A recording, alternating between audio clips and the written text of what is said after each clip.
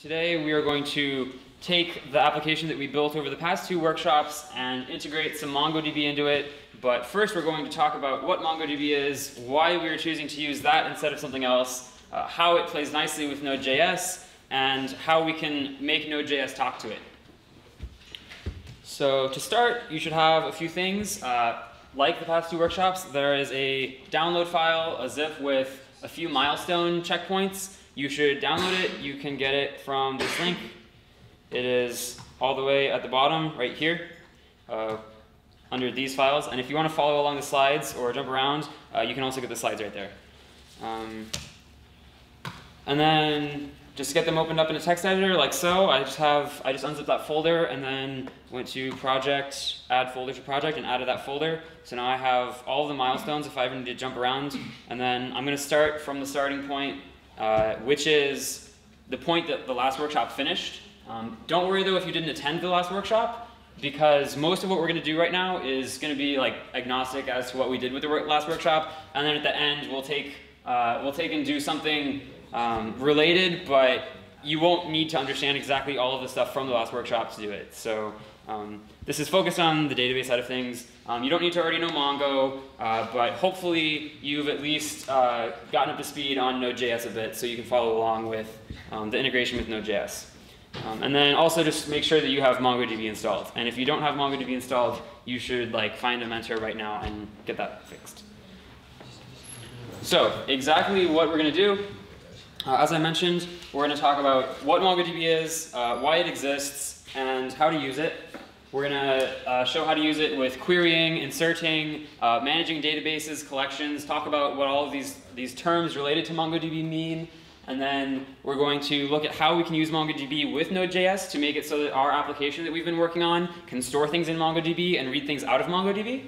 And then we're going to do exactly that with the notes that we've been making in our Note app, and then also with the Venmo payment dashboard that we added in the last workshop. And then depending on how time goes and what audience demand is, if we have time left, I can just do random stuff. So hopefully, as I said, you're familiar with at least the Node.js code from the end of workshop 2.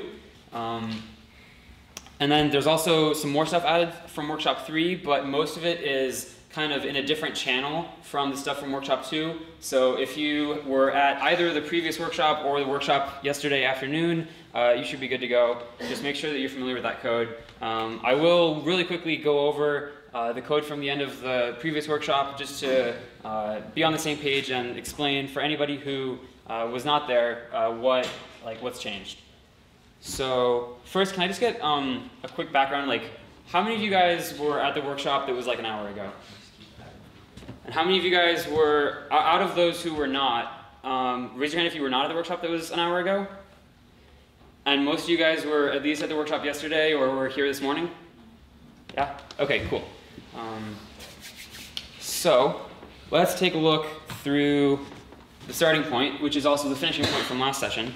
So most of this stuff is all familiar. We have view engine, template engine. We store stuff in sessions. We have our notes. This is going to be new to anybody who wasn't at the last workshop. We added a Venmo subset of the app for doing stuff with Venmo. And then we added something to routes for handling emails, so we can send notes as emails now.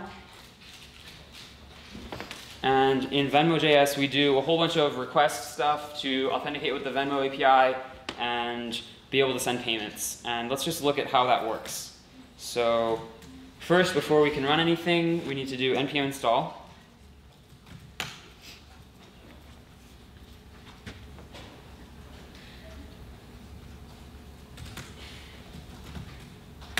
And then, so if you want to run the code, go ahead and under Venmo.js, if you want to set it up so that you're authorized with your own Venmo account through a Venmo application, you can go to the Venmo Developers tab. You can find information in the slides/code from the previous workshop if you're not familiar. But for now, I'm just going to put in my own values so that we can test it and see that the Venmo stuff works. But if you want, you could just fill this in with like a 0 and leave this as filling in from your account, and all of the Venmo stuff just won't work. But you can still do the other parts. So my client ID was that, and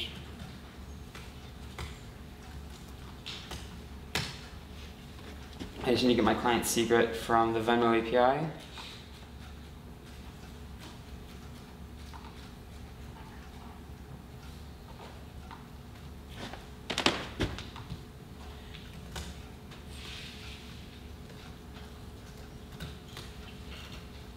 Okay, let me try rerunning that. Okay, so now we have the server running, and we have, so far everything looks the same. We have our notes, we can click on our notes, we can look at our notes, we can make a new note. But one notable addition from the previous workshop is that we can now send the note in email form. So I can send this to myself.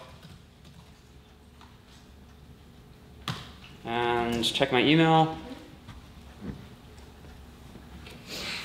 And I just received that email of the note. And then we can also go to our Venmo dashboard. I'm already authenticated as myself, and I can make a payment. Somebody give me a phone number. I'm just demonstrating that it works. We're going to add to this by keeping a history of payments later. But for now, we need to demonstrate that it works. So somebody say a phone number. 626-400-8762. Okay, so I just sent some money to Sahil. And basically what we're going to build by the end of this is we're going to add to our application the ability to connect and talk to MongoDB, and then instead of storing all of those notes in a session cookie, we're going to store them in MongoDB and retrieve them from MongoDB. So that way we're not storing all of our information in the session, we're instead storing it in a database, and then we could easily destroy our session and still have all of our data. And then we're also going to start creating a payment history of all of the Venmo payments we make, and then display all of that from the database. So a bit of background on MongoDB, a couple of like properties of it and why it is that way and what those all mean. The first thing to know about MongoDB is that it is schemaless. So if you're familiar with MySQL or any other SQL, SQL stands for Structured Query Language, which implies that it has some sort of structure to it. MongoDB is kind of in the opposite camp of trying not to require you to define structures. So when you're working with a SQL database, then you have to define a schema. You have to say, I want a table that has these properties, and I want another table that has these properties, and I'll have all of these links between them. And you have to basically tell the database exactly what your data is going to look like before you can give it any data. And MongoDB says, well, that's silly. Why don't you just give me the data, and I'll just like hang on to it, and I don't really care what it looks like. But if you do happen to make it consistent, then I'll index it anyway. So MongoDB is called schemaless in that you don't have to predefine the structure. So you could, for example, you could have optional fields on something. So say we're doing product listings, and some products have a color property, but not all products have a color property. So you don't have to define a color field in the schema. You can just tack that on there for the products that do have a color, and otherwise leave it off. And then the next part is it's referred to as document-based, which means rather than having a row in a table, everything is a document within a collection. So in a SQL database, we call things tables and rows in tables. So each row in a table might correspond to a product that you're trying to sell or a record of a sale, something like that. In MongoDB, we call things collections, and a collection so that we have databases, and then a database is composed of multiple collections, and each collection is sort of corresponds to a table in MySQL. And each collection contains many documents, and each document is essentially just a JSON object. It's technically called BSON, or Bison is how it's pronounced, which stands for binary JavaScript object notation, which is basically just a little bit of an extension of the standard JSON format that we're familiar with from JavaScript and from all the objects we've been working with in Node and from all the objects that we've been working with in our API calls. So it uses a very similar data format to what we've been working with, and it's just a popular replacement option for SQL. People have been getting tired of SQL and all of the restrictions it has on having to have a schema. There are pros and cons. There are some people who think that MongoDB is like the devil and it should have never been born, and that it's like a terrible thing for the world. There are other people who think it's like the greatest thing since sliced bread. So whatever your opinion is, like that's like what it is and how it's different. You can Google about it and read more. And one thing in particular that I would recommend is Googling the following. I'll write it on the board.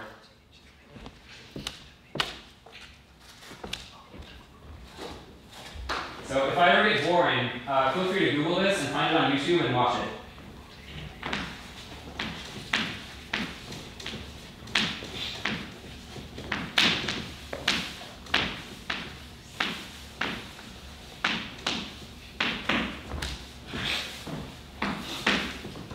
And if I do not get boring enough for you to Google that and watch it during this talk, you should watch it after this talk. It's a very amusing criticism video in which a person who is a rather ignorant MongoDB fanboy tries to sing its praises, and somebody who has a more nuanced understanding of how databases work just like completely tears them apart. So just make sure that like you don't become that guy in regards to MongoDB. So enough on that. First thing we're going to do, we're going to not worry about Node.js for a little bit. We're just going to talk about MongoDB. We're going to get out the console. We're going to play with the database, run some commands on it, and figure out kind of how querying and working with it works. So if you have MongoDB installed, you should also have a tool called Mongo that you can run from your terminal, and that'll just give you a little console by which you can talk to your MongoDB, or like to your database. So it says I am connecting to test. That means that I have connected to the database called test. I mentioned here we have a few commands related to the terminal, like use, show, and drop. We'll go through those. So I can do show DBs, and that shows me all of the DBs that I have on my MongoDB server, which is running locally. So I have an admin DB, that's the default thing. Then I have Code Weekend, I have local, and I have Autocracy, which is a side project.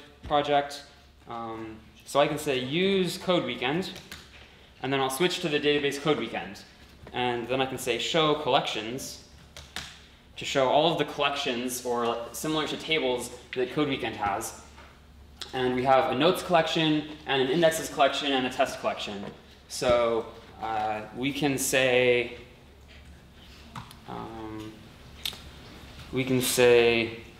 db.test.drop to get rid of the test collection.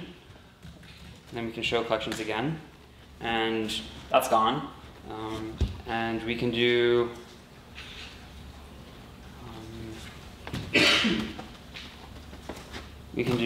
so we could recreate it. It will implicitly create it by inserting something into it. So next we can insert things.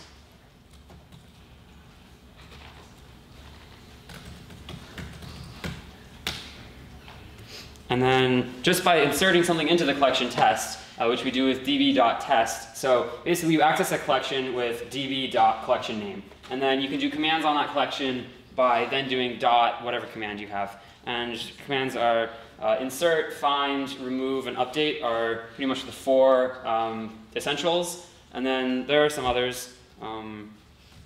We won't actually talk about update, but you can Google about it. Most of these things, once you understand the basic structure, you can just Google about how to do exact queries. And then right now, we can do show collections again. And once again, we have a test collection. So let's see what's actually in that collection. So we can do db.test.find. And just calling find with no argument to it will give us everything in the test collection. So if we go and do another insertion, and then we run find again, then we get all three of those. Now, if we want to do a query where we want only a specific document out of the collection, then we can essentially do a sub-document that matches what we want. So we can do, we say find all of the collection, all of the documents which match this pattern of having the hello field equal to world, and we get that one. So if we insert another one that has that, so we insert one more with the same property. If we run find on everything, we have two separate copies with hello equal to world, and then if we find all the ones with world, we get both of them. Now, the next thing you're probably wondering is like, what the hell is that giant like blobby string object ID thing? So in a more traditional database, you might be familiar with the idea of a primary key, which is where every single element in a table will typically have a unique like numeric ID associated with it. If you ever go, many websites will have just like unique IDs associated with all of the pages you might look at. If you like browse like a forum, a lot of times like topics and posts will be assigned by ID and so on. So MongoDB sort of does that, but it does it automatically with this thing called an object ID. So every time you insert something, MongoDB will automatically add an object ID for you. And this object ID is sort of encoding a bit of information. So you might notice all of these start off with like the same first 3 quarters. Part of it is just some random stuff based on the system that you're running on. Part of it is encoding a timestamp, so you can actually determine what time each of these parts were created based only on that object ID. So it's useful. It gives you a unique ID. They're guaranteed to be unique because they're based on timestamp plus the combination of other unique things. And you can Google and read more about exactly how you make them up. But the important part is, if you ever have like an ID field of your own, you should think carefully about whether you really need it or whether you can just get away with the built-in object IDs to accomplish that.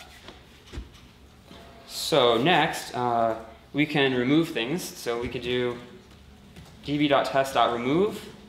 And again, just like in find, where we provide a pattern that we want to, kind of our criteria for what to find, we just provide criteria for what to remove. So if we give the same criteria, then we remove both of those.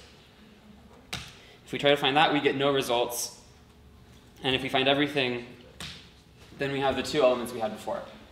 And as I mentioned, with everything being schemaless, we can insert things that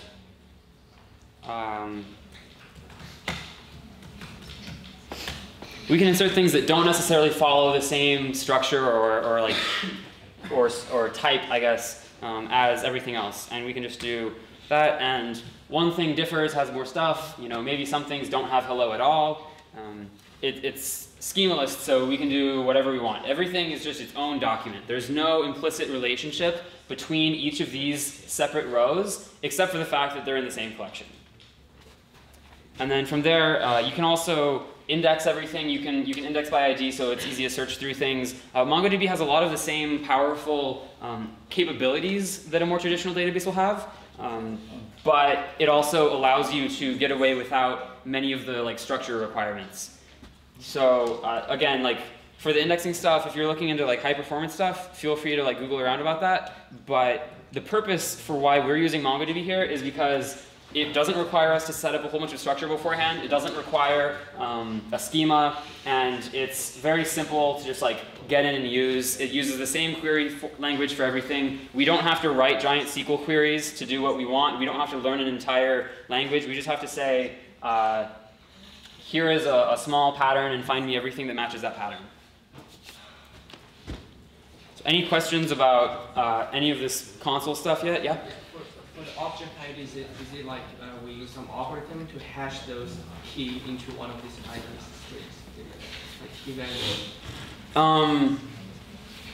Do you mean is it being used as like a key value map or? Like a hash, like some algorithm to hash those key into the like these strings, Mhm. 5, 4, 0? Well, so it's not exactly like a hash algorithm.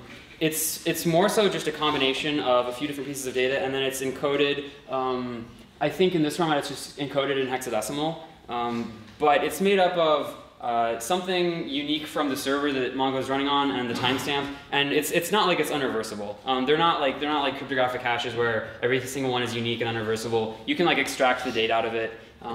I don't remember the details of that exactly off the top of my head, but MongoDB has utilities for like pulling the date out of that, for example. And you could like read about that. There are all kinds of details about that. Any other? Yeah? Are you running up there straight from the command line, or how do you get the MongoDB set up? Yeah, so what I'm running here is just the Mongo shell where we can interact with the database. I'm also running MongoDB itself, the database server. I just have that as like a long-running process on my computer. And when you install MongoDB, it'll probably tell you to like set it up like that. If you don't have it running as a long-running process, then I think you can just do something like MongoDB or MongoD. Yeah, MongoD. And as long as you have you might not have the database path, just like make it happy, and MongoDB can get it running. So run MongoD in one tab, and then you can run Mongo in another tab. And I'm not going to try to get it running just because I already have it running, and I don't want anything to like step on each other's toes. But if you're having troubles getting MongoD running, then wave down a mentor, and someone will help you get that fixed. Any other questions about like any of the commands or semantics or anything? Okay. I think that's everything. So now we're going to turn to Node.js. And the first thing to do to get MongoDB playing nice with Node.js is going to be installing the MongoDB driver, which is basically a layer between which Node.js talks to Mongo. So we can do npm install -- save MongoDB as here.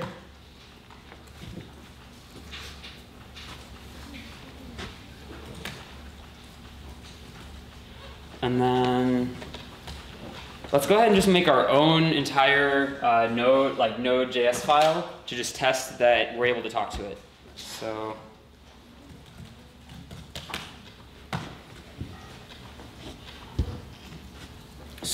I guess this slide is not in the perfect position, but I guess I'll cover it anyway. So a bit of background on why people, more so than just people like MongoDB, but people particularly like MongoDB when paired with Node.js. That's because, as I mentioned a bit earlier, like if we look at these objects, you'll notice that we could take this and parse it as JSON, which is the encoding format and an object format that JavaScript uses, and it would be completely valid. They're almost exactly the same data format for most of our purposes. There are a few differences with Mongo, but most of the time you query something out of MongoDB and it just is immediately an object in JavaScript. And you create an object in JavaScript and you give it to MongoDB and it stores it. And you don't have to do any kind of like conversion or write any sort of like layer to take your object from maybe Python and turn it into a JSON object, or anything where with MySQL you would have to take your actual object in your program and break it down into all the fields in your database. You don't have to worry about any of that. You just give it the JSON object and it stores it. So that's why people really like the pairing between JavaScript or any JavaScript-based system, Node.js in particular, and MongoDB. And then we right now are going to use the raw MongoDB driver, which lets us just do queries very similar to what we did in the console, where we just do db.collection. Whatever command we want to run. There are also other systems. One of the other interfaces that's very popular is called Mongoose. Mongoose is an object relational mapper, or I guess the R is incorrect. When we're talking about MongoDB, we call it an object document model.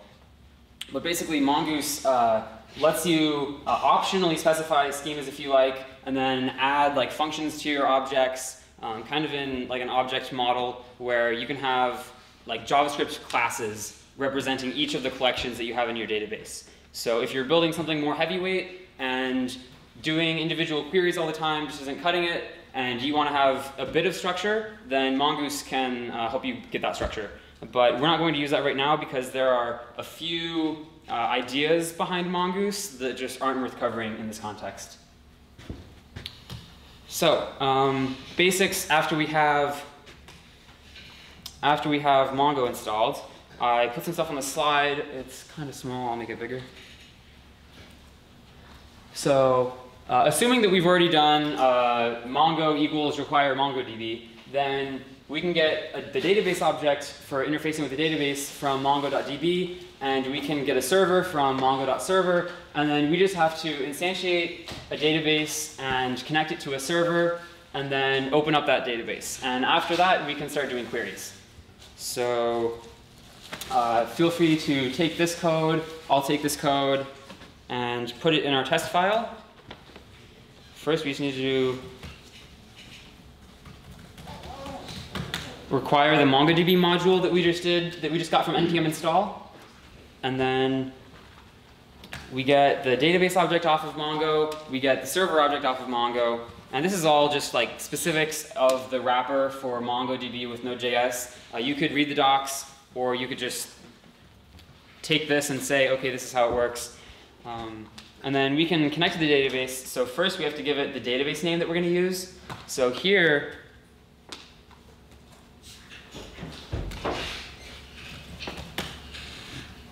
I'm using the database code weekend. If you notice, here I give it the name code weekend.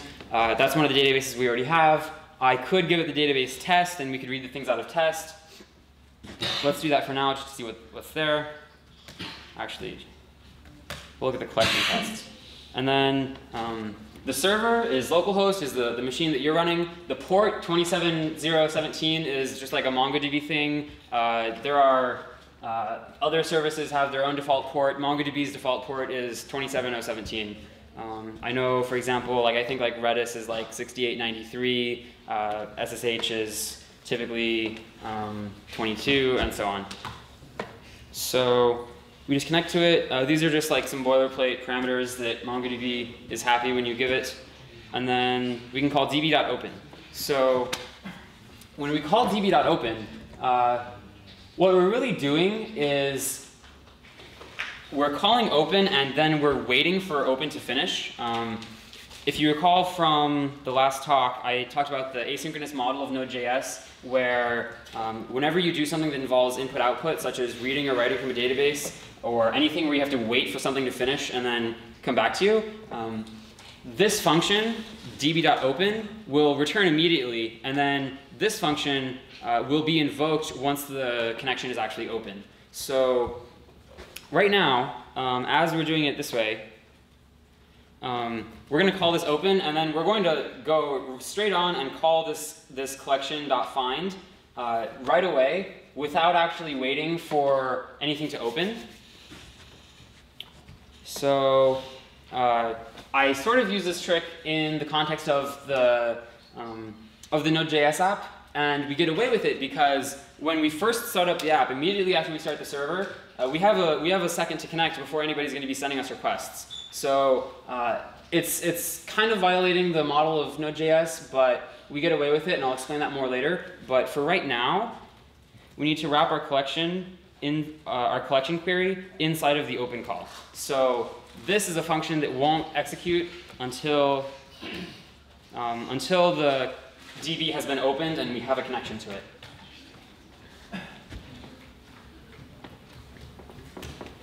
Is anybody completely lost about this idea of the function thing?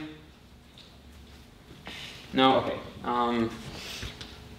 So we do collection. We can go to the test collection, or we could go to any other collection. We could go to the, let's see.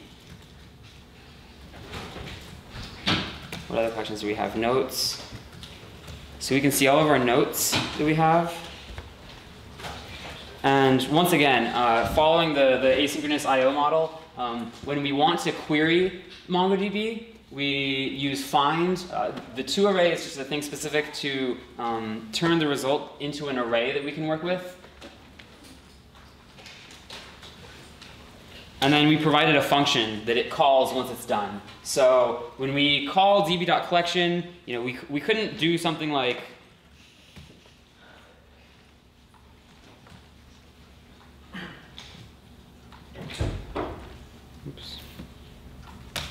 we couldn't do something like this. The return value of db.collection notes.find.toArray, it doesn't really have a return value. What it does instead is it runs and it returns immediately, and it just has us give it a function, and it calls that function with the value once the value is back. And that way, our server can go on and deal with other things while we're waiting on MongoDB to get us the query back.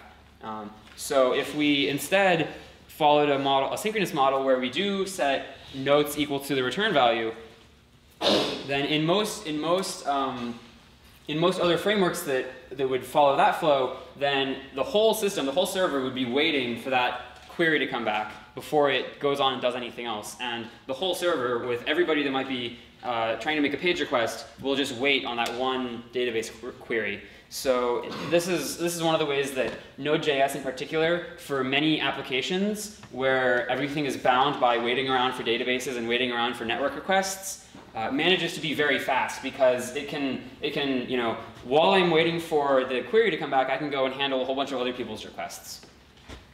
But the downside of that is that we have to structure all of our code with these functions that get called once things come back. We can't just have values that come back. Question?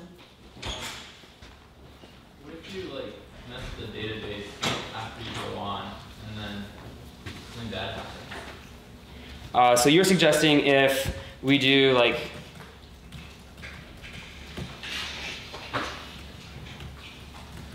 Yeah.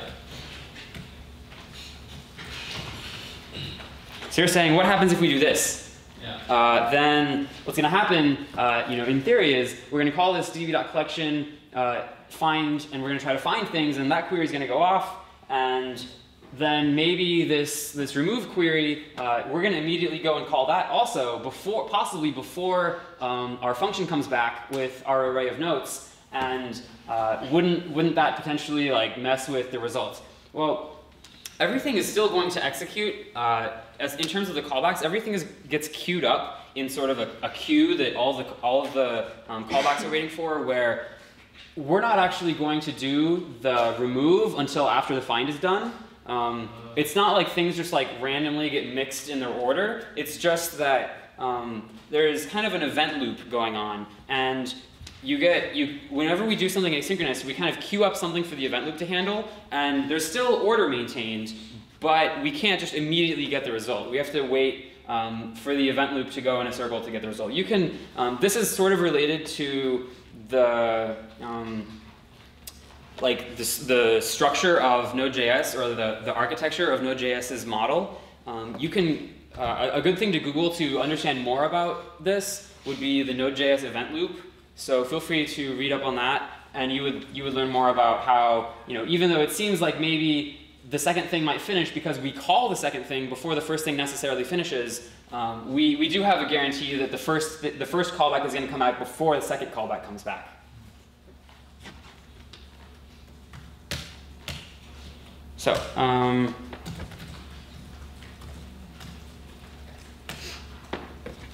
So we open our connection to the database, and then we find all of the notes, and we log them.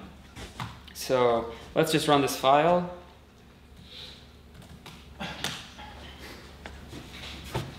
And we get 2 notes, which are notes that I've made previously, with the final form of the app that we're going to finish today. So later on, we could just add notes through the web page, and then run this, and we would see them here. But basically, we've got a node to talk to the database. We can also just talk straight to the database through the console. So we could do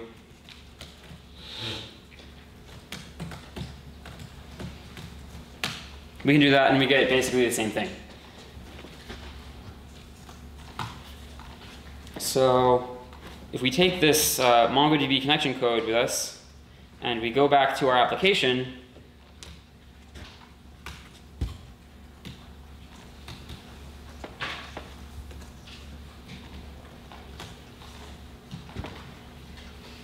Then we want to connect to MongoDB. We can do that here. Move our Mongo require up to the top though. So we're going to go ahead and require the MongoDB driver right here.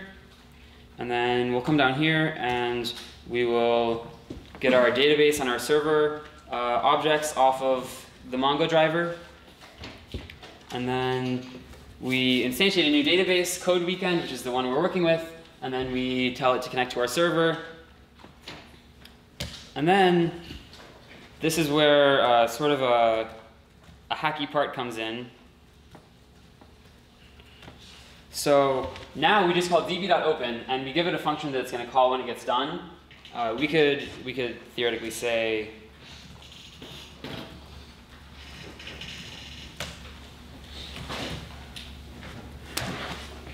we could do that. And you might think, well, what if I want to do a query right here?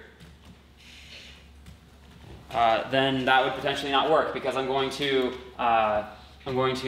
try to open it, and then I'm going to try to do a query, but my connection's not going to be there yet, so my query is going to fail because I can't do a query before I have my connection.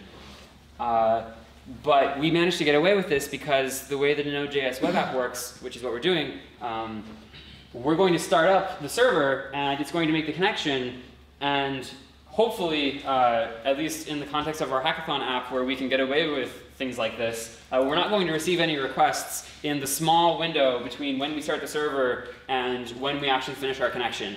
So after we finish the connection, then we'll be just fine doing db dot whatever we need to do.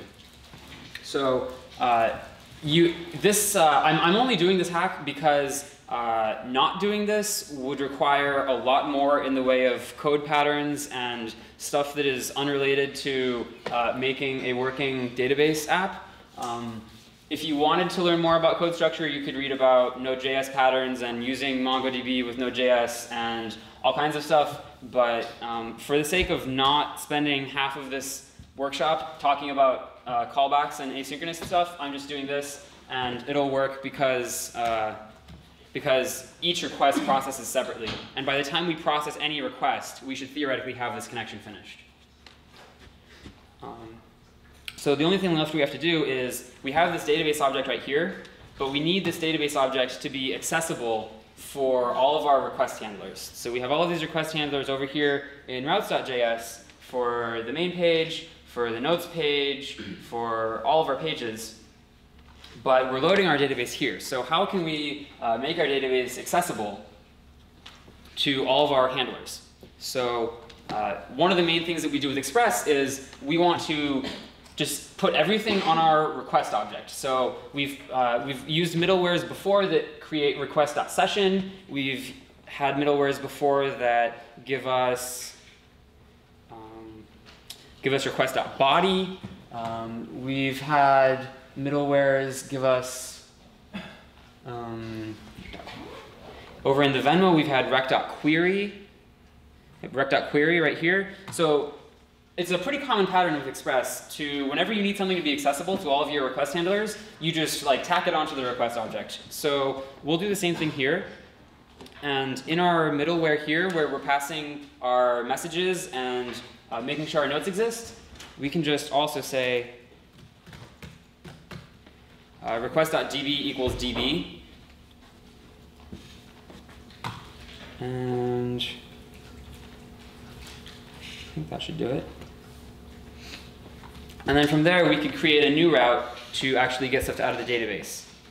So say we do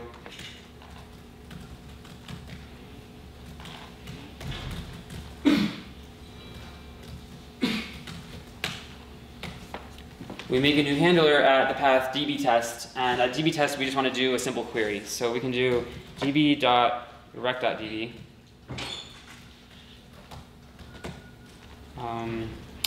Collection notes .find .toArray, as we did before, and we give it the function which will be called once MongoDB comes back to us with the results of our query.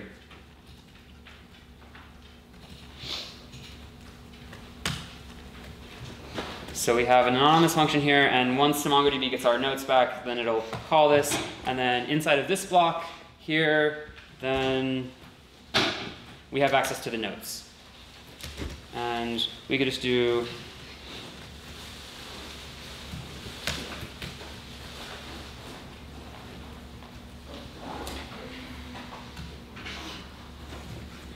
so we can just say, just like dump the notes out, and let's try running that.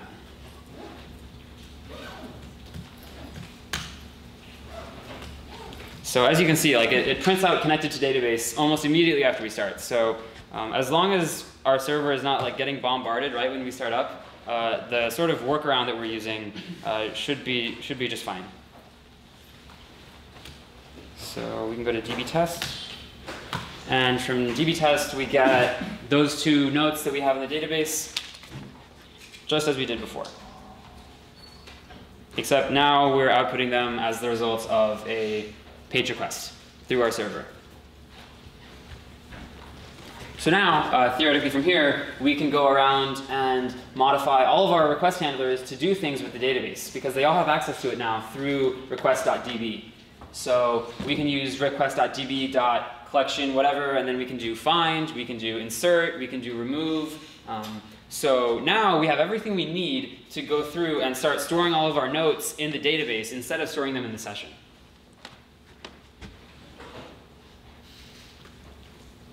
And if you're following along those slides, we are currently progressing onto milestone 2. So one of the first things we can do is just look everywhere that we use request.session.notes. We can try to refactor it to use the database instead. So our goal here is we have request.session.notes, which we use here, which we use here. We use it here, and we have some logic dealing with it here, and we just want to get rid of all of that and just deal everything with storing the notes should be tied to the database. So we can go through and do that.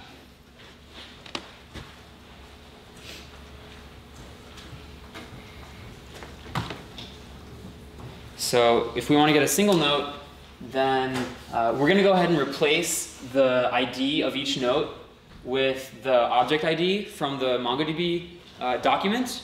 And then we can just say the note is going to be the note that we get from a query. So we can do, if we wrap our return here in a query much like this, we're going to make it so that when we view a note, we're pulling it out of the database instead. So instead of doing .find, we can do find1, and find1 will return us just a single object. So find1 is a special method in Mongo. I can demonstrate that in the shell. We can do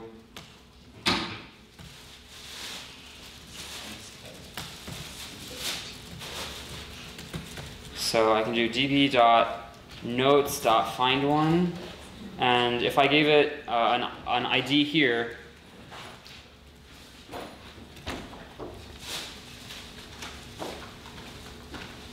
I copy and paste that.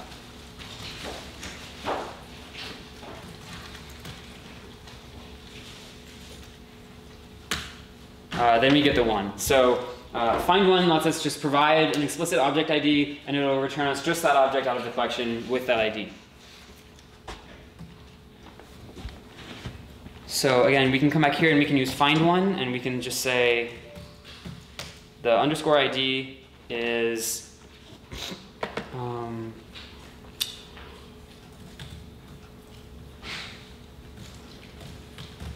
so we're going to have to import the object ID function from Mongo, which we can do in just a moment.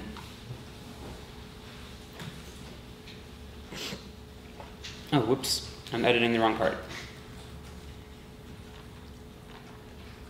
So here, so we have node ID. And instead of setting node ID equals this number, we can come down here and we can use find1. And we can say, find the note which has the underscore ID equal to the object ID instantiation of node ID. So basically, node ID is going to be a string representation of MongoDB's special object ID thing. And we can parse it and process it into an object ID by just calling this object ID function, which we need to get. So we can say,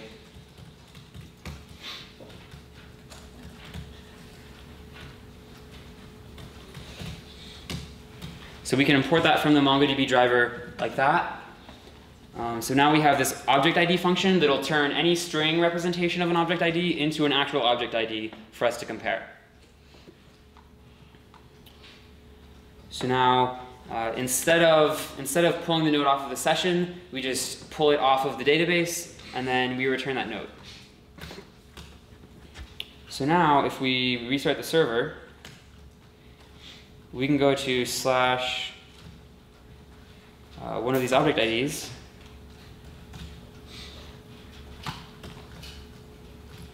So now if I go to this URL, oops. Let's just comment out this fail case for a moment.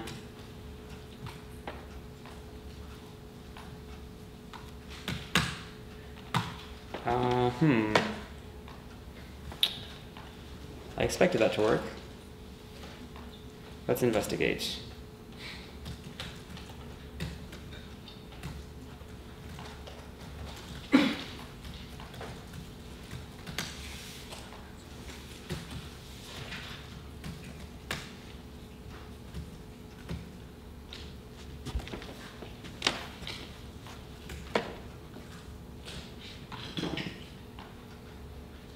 Okay, I'm going to cheat and look at my milestone 2 where I already coded this up, and it's probably going to be some tiny little difference.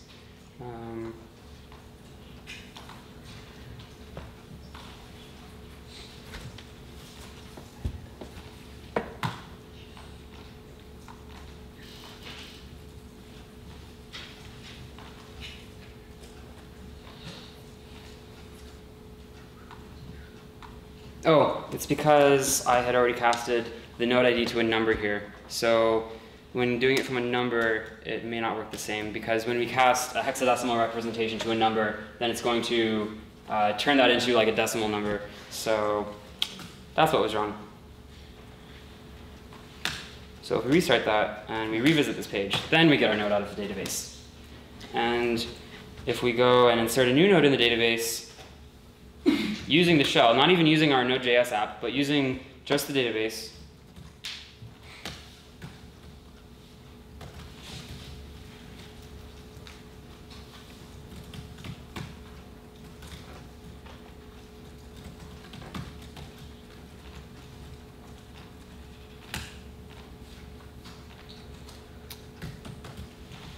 and then we find its ID.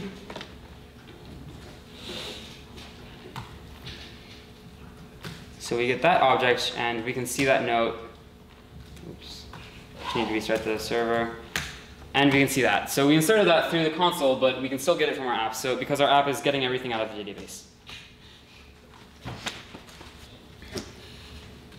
So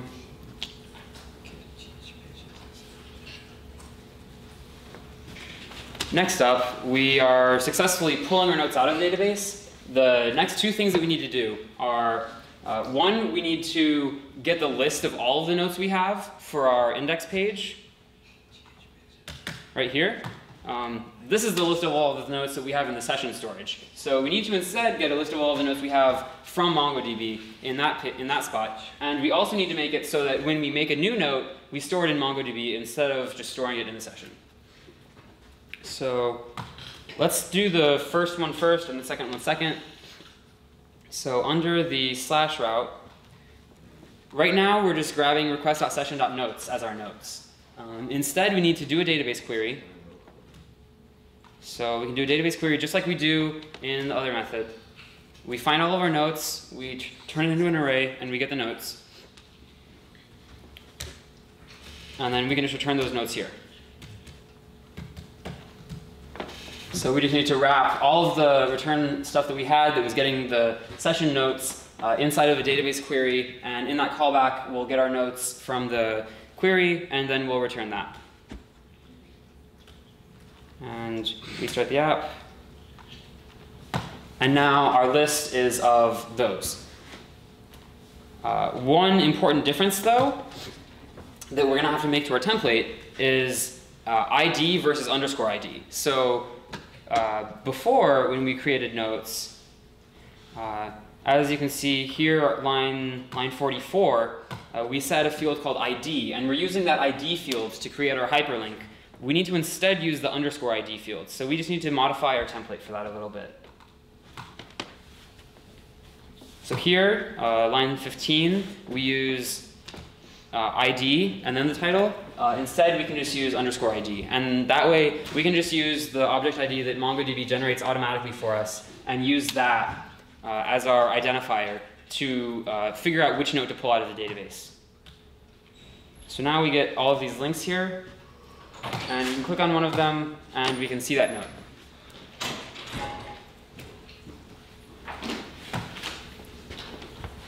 So the last thing to do is to make it so that when we create a note, instead of adding it to the session, we add it to the database instead.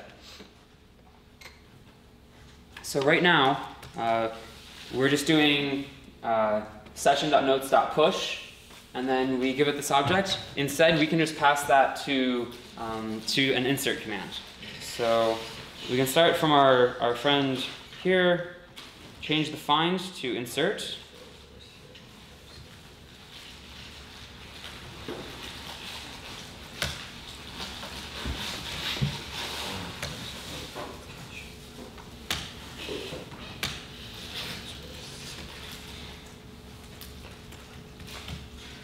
Okay, so now here in this first gap, we have the object that we're trying to insert, so we can provide the title and the body like we do below. And in the second part, we have the callback that happens after the insertion is completed. So we can move our message and our redirect into the second part, and we can move our object into the first part.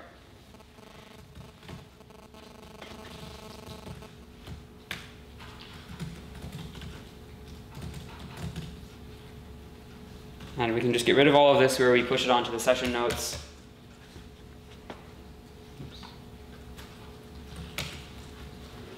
And we can do our message and send our redirect after the callback comes back.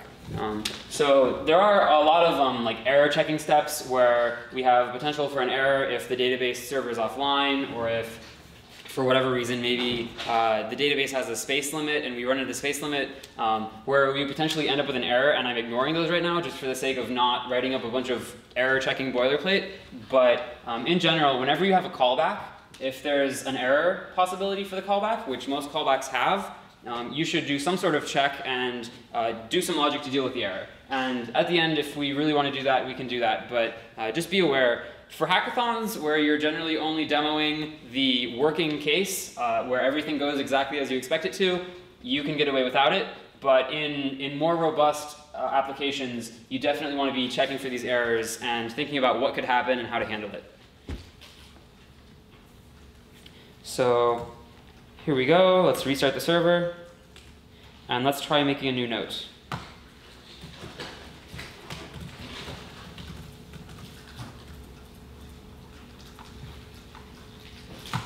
So we make that note, and now our list has another entry, and it did go in the database. And we can verify that by going to the console.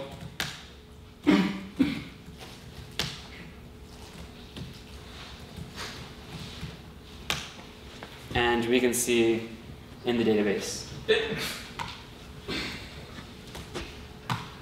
Okay, so any questions about that? So we just migrated the backend storage of the notes away from the sessions to the database. The functionality didn't really change, but the good part is that now, if I go to my browser and I open up an incognito window where my session is gone, then if I also restart the server,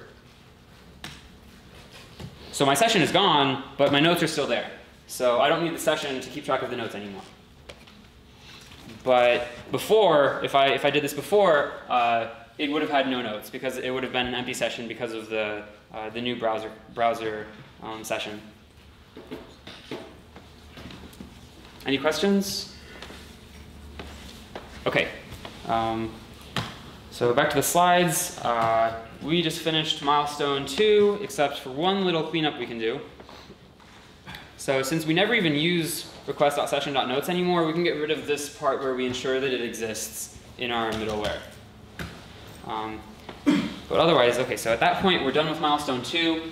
And the next thing to do is keep a payment history with Venmo. So this is where things will get more exciting. I will be Venmoing people pennies in order to test that everything works. And hopefully we'll end up with a payment history. So to go back and show the Venmo dashboard. So we have this dashboard. I'm authenticated, and I can make payments. And I would really like to be able to see all of the payments that I've made right here in this nice little gap. So we can just follow a very similar model to what we just did for storing the notes in the database. We can just, every time we create a payment, we have a post processor, like a form processor, much like this create processor that we have here. We have a processor for /pay under the Venmo module, or /send under the Venmo module right here, and we can just hook into this and change the logic around a little bit, and instead of getting the result and just not doing anything and redirecting, we can add in a step where we store it in the database somewhere, and then we can just add to our dashboard view method here a query to get that history out and to display it in the template. So first, let's go ahead and do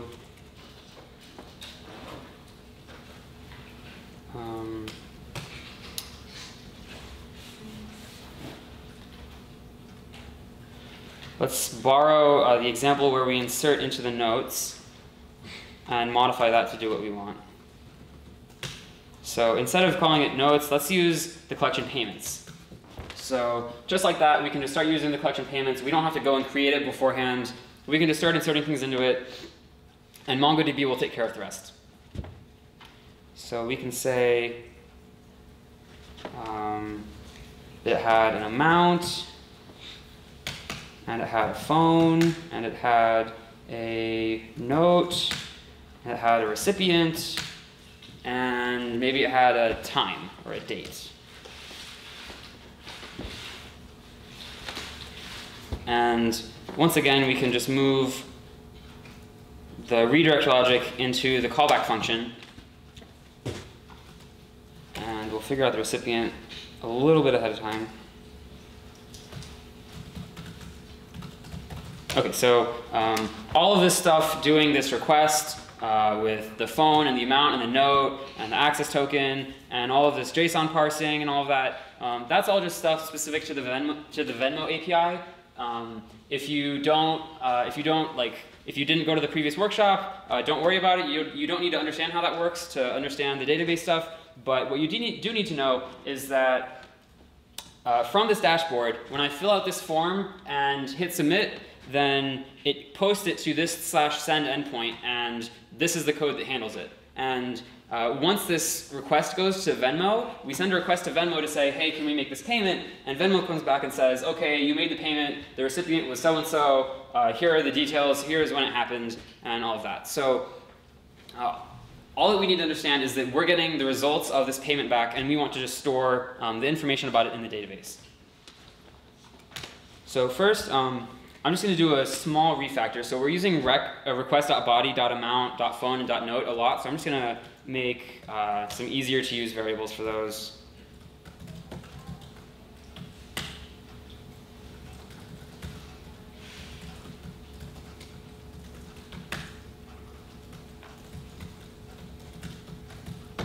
So we have all of that, and then we can do just phone, amount, and note. And we can do the same down here. So we can just use amount, phone, note, the recipient. So from this response that we got, the body that Venmo gives us back. It has a whole bunch of information. It has a payment, and that payment has a target, which is the person that we gave it to, and that target has a user, which gives you all the information about the user, and display name is a field on one of Venmo's user objects that tells us the first and last name of the person. So we'll be able to keep track of like who we sent the money to by recording that recipient. And then for date, we can just use date.now. That's just a JavaScript thing that tells us the current Unix timestamp down to milliseconds.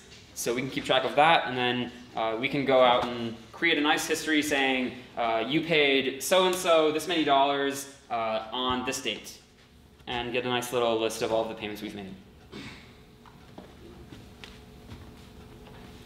So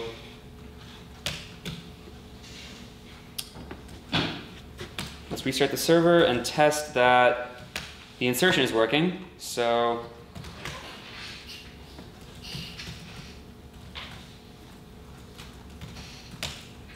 somebody give me a phone number. We can check that it ends up in the database so that we can pull it out for history.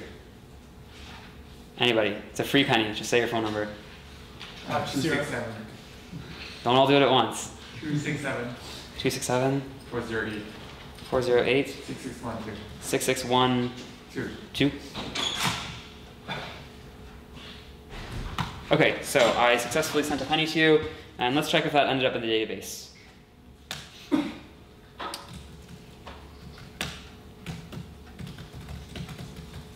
And if we find our payments, then we see that we have this history where we sent a payment of 1 penny to the phone number, and here we have a timestamp of when we did it. And now we can just pull that out and display that on the Venmo page to see all the payments we've sent. So let's start working on that part now.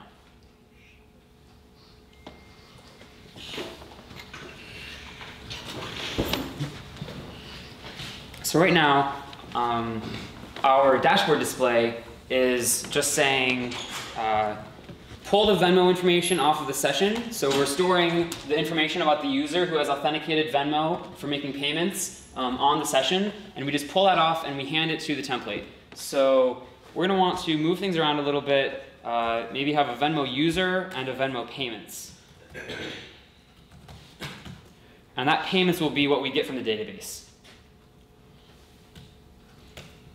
And we'll change this thing's name to user. False is a better value there.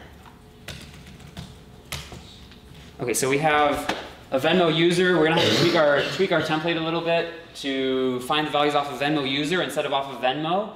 And then we'll have to add to our template to display the payments that we give it.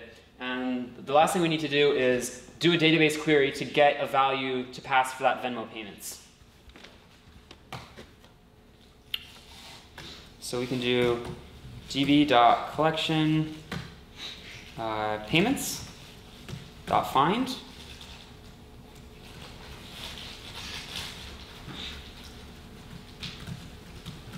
And then turn it into an array.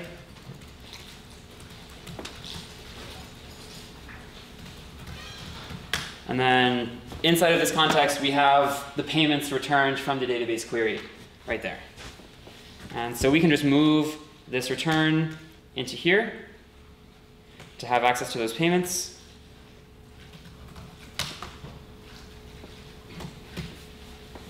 And now we just need to update our Venmo template file to show those payments. So let's change everything where we use Venmo to Venmo user instead.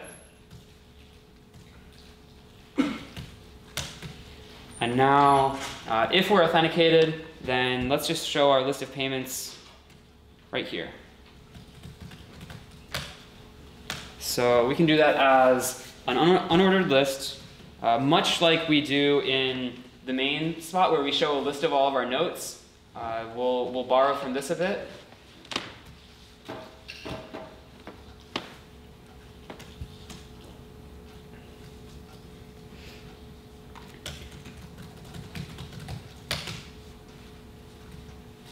So we can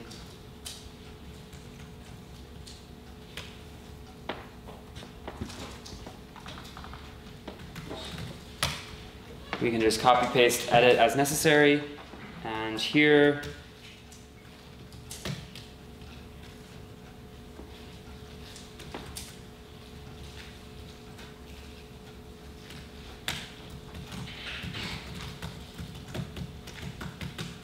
Okay, so now we'll show payment history, and then we'll show a list, and if we have any payments, then we'll show a list entry for each of those, and if we don't, we'll just say that you don't have any payments yet, and we'll only show this if we have a Venmo user. So if we don't have a Venmo user, which means that the person using the web page has not authorized Venmo, which is what happens if you start a new session and haven't authorized it yet, then we just won't show any. We won't try to query the database for payments that don't exist. So right now we're just going to show this dot notation. This is a special mustache thing for just showing the value of that thing from the list. So this block right here is basically just a for loop that says for each of the things in the Venmo payments list, just output that element. And each of those elements is actually an object with all of those fields that we saw, amount, phone, recipient, etc. So this is just going to show us like a blob. We're going to have to go through and format it a little bit nicer, but for now let's just check that it works.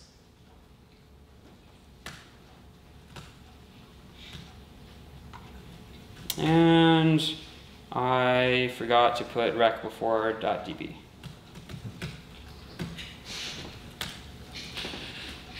There we go. Okay, so in fact, it's so much an object that it doesn't even want to show us as JSON, but we can get some stuff off of it. So we could do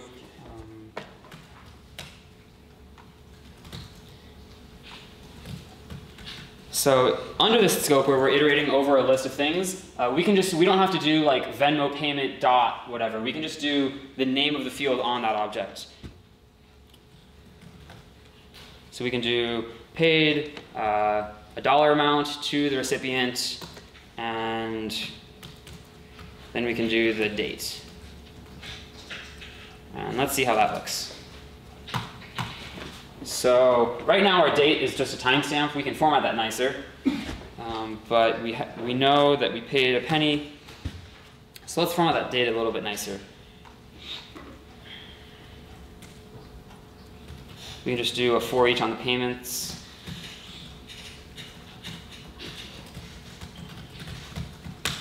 So here, before we pass the payments from the database to the template rendering, we can just take a pass over each payment, and we can just add like a nice formatted date to each payment. So we could do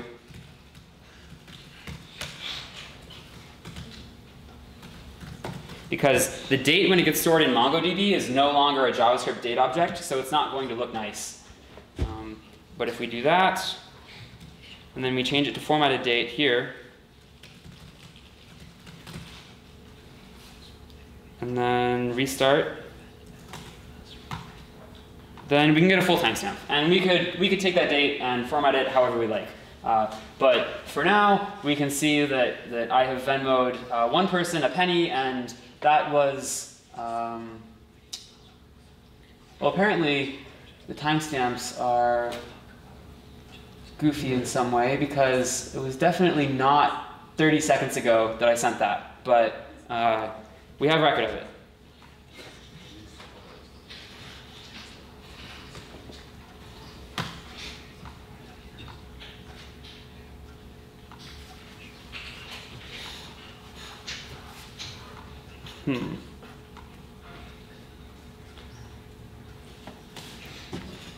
Okay, so anyway, let's check that this list works for more than just one thing. So, do people want to keep volunteering phone numbers, or should I just get my phone out and pull some contacts? Free penny, anybody? 609-845-5096.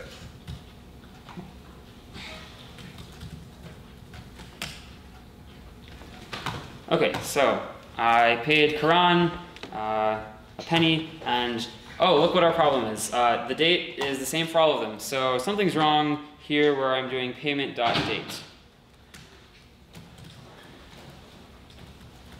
So let's figure out what payment.date is and if that's even working. Semicolon? So semicolons in JavaScript are not necessary. They're optional. They're a good habit. Most style guides will tell you that you should have semicolons all the time.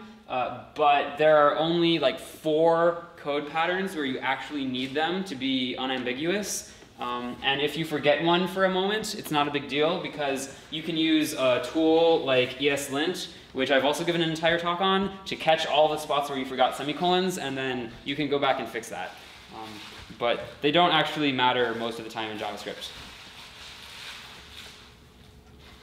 Okay, so we console logged those 2 dates. So those dates are different, but oh, I know what's wrong. Okay, so I'm trying to do a new date, but I forgot the new keyword.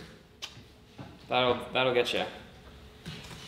So now, there we go. There we get the dates that we want. So I was passing a timestamp to the date, but I wasn't invoking it as a new date, so it was just defaulting to the current time. And now we have a history, and what the hell, I'll send a penny to one more person just to complete the history. Anybody? 267. 267. 438.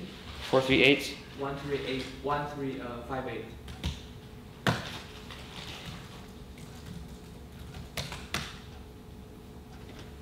Okay. And we successfully got your name off of the Venmo payment results and stored that. So here we have a history, and that's all in the database, as we said. The one caveat here is that if I deauthorize Venmo here, and then somebody else comes in and tries to use this to send payments, which it's perfectly capable of doing, it's going to show all the payment history at the level of the application, not at the level of the user. So one extension that we could possibly do is add like tagging each of these payments by who sent it. But really the only piece of information we have for who sent it is the access token. And we don't want to tag it by the access token because the access token is like the secret password that we have that lets us actually send the payment. And if that gets leaked, then that's bad news.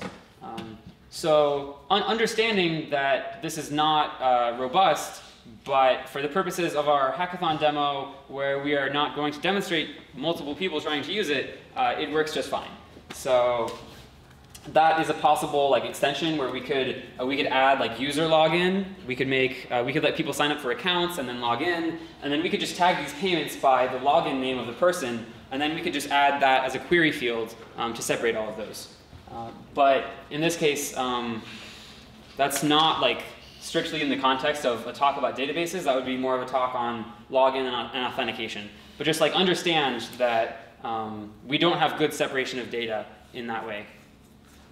And that would be something that could be fixed. So any questions about all of this? Yeah? What is the new change to date? Yeah, so date normally is a function, is an object itself, and when you invoke it as a function, it'll just take any argument and give you the current time. But date is also a class, and when you do new date, it does the constructor, and the constructor can take an argument for the time that you want the date to represent. It's just semantics of JavaScript. You could Google about JavaScript's date class and learn more. But basically, I wasn't instantiating it as a class. I was instead just calling a function that gives you the current time. And adding new makes me instantiate it as a class instead.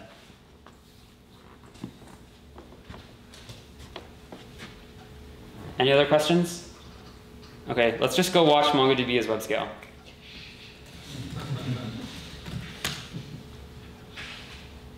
It's a website. We have found MySQL to be an excellent database. Can you guys, is that somewhat audible? Yeah. Is there an audio system here? Huh? Yeah, you can plug it. Does it work? Yeah. How do I make it work? Do I plug this in? Yep.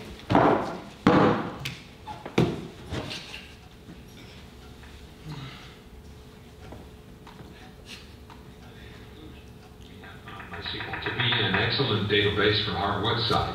Okay, so I will leave you Any guys with this. questions? Yes, I have a question. Why didn't you use MongoDB? MongoDB is a web scale database and doesn't use SQL or joins, so it's high performance. That's an excellent question. We evaluated several NoSQL databases and concluded that the options are still too immature for our production needs. MySQL is a proven database that is used across the web and has the features we need. But it doesn't scale. Everybody knows that relational databases don't scale because they use joins and write to disk. Scalability is a complicated topic, and it's hard to make a general statement like that. Relational databases weren't built for web scale. MongoDB handles web scale. You turn it on and it scales right up. It may surprise you that there are a handful of high-profile websites still using relational databases, and in particular MySQL. Relational databases have impedance mismatch. I think you mean impedance. MySQL is slow as a dog. MongoDB will run circles around MySQL because MongoDB is web scale. MongoDB does have some impressive benchmarks, but they do some interesting things to get those numbers. For example, when you write to MongoDB, you don't actually write anything. You stage your data to be written at a later time. If there's a problem writing your data, you're fucked. It sounds like a good design to you. If that's what they need to do to get those kid-ass benchmarks, then it's a great design.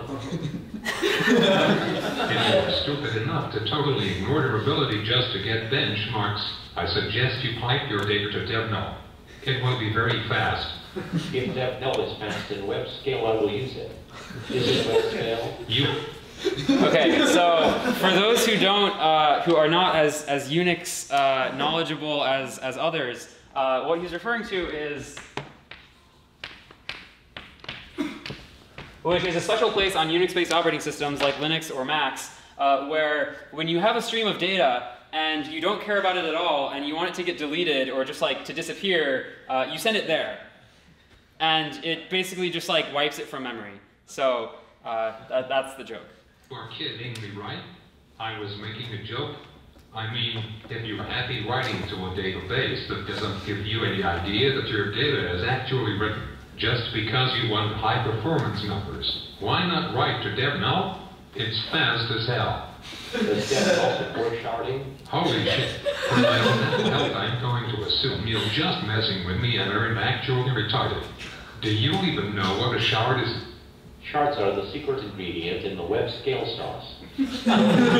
Please tell me you don't actually make a living in the technology field. I'm a web programmer. As of this moment, I officially resigned from my job as software engineer and will take up work on the farm shoveling pig shit and administering suppositories to sick horses because it will be 1,000 times more tolerable than being in the same industry as dipshits like you. Read the latest post on highscalability.com and think you're a fucking Google architect and parrot slogans like web scale and sharding, but you have no idea what the fuck you were talking about. You're going to blow some project to hell because you get Woody playing with software like it's a sex doll. Relational databases have been around since the fucking 70s and are some of the most mature technology you can find. Yet somehow everything needs to be reinvented because Google and Amazon post some white papers. If you need to build a globally distributed search engine that manages petabytes of data, fine, build your own database. But if you're like 99.9% of companies, you can probably get by very well with something like MySQL and maybe Memcache. Redis will kick Memcache's ass. It's so fast and scalable. Right now I'm thinking of how much fun it will be to castrate my first bull down on the farm. I cannot wait to cut off the testicles of the 3,000-pound raging bull as it tries to kick my head in. MongoDB is a document database that doesn't need noise. It uses MapReduce. Now I'm cleaning a cistern of chicken shit, but I don't care because I don't have to listen to the NoSQL fanboys reciting the feature list of their favorite schema-free database. By writing to memory map files, MongoDB can improve its write throughput by a factor of 10. What the fuck? Let's abandon transactions, consistency, durability, and pin our mission-critical data to a table and give it a night it will never forget. I mean, who cares what we store as long as we do it quickly? Oh, sorry. That's right. I'm on the farm now suffocating from the stench of 1,000 cow farts. But it smells like roses to me, because I am nowhere near this moronic conversation. MongoDB uses atomic modifiers for contention-free performance. Now I've contracted hemorrhagic E. coli from cleaning cow stalls and then bleeding out my asshole. I'll be dead soon. but that is a welcome relief. I will never have to witness the collapse of the world economy because no SQL radicals talk financial institutions into abandoning perfectly good data stores because they didn't support distributed fucking MapReduce. MongoDB stores files of any size without complicating your stack. Thank you for your questions.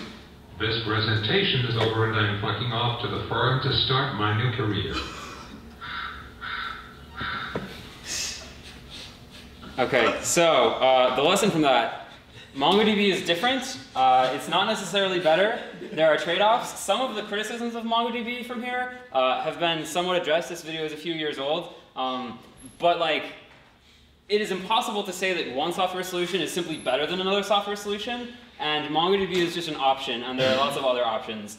So just like, don't be that fanboy of anything. We just chose MongoDB because it's really easy and it works with Node.js really well. And I do not otherwise endorse it. So yeah, that's that. Good luck next weekend with PenApps. I assume you're all participating since you're here. And if you guys have any questions, we'll all be around. If you have questions about the database stuff or anything really, we'll be here. Good luck.